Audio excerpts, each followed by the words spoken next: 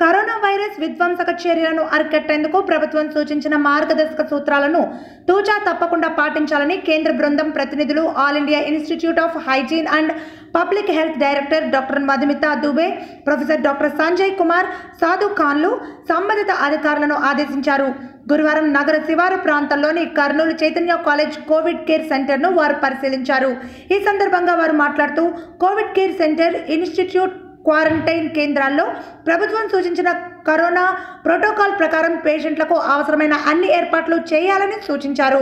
Quarantine special అధికారి DFO Allen చాంగ్ టెరాన్ Covid care సెంటర్లో చేసిన ఏర్పాట్లపై నివేదించారు.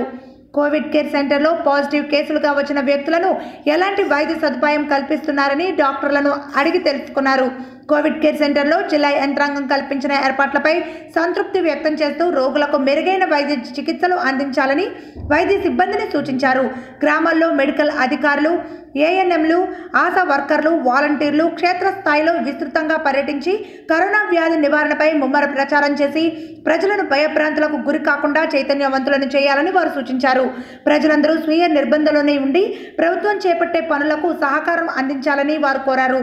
Joint collector Syed Khaja Muhiddin, Kurnool rural తహసీల్దార్ వెంకటేష్ నాయక్, స్త్రీ శిశు సంక్షేమ శాఖ ప్రాజెక్ట్ డైరెక్టర్ భాగ్యరేఖ తదితరులు కేంద్ర బృందం వెంట ఉన్నారు.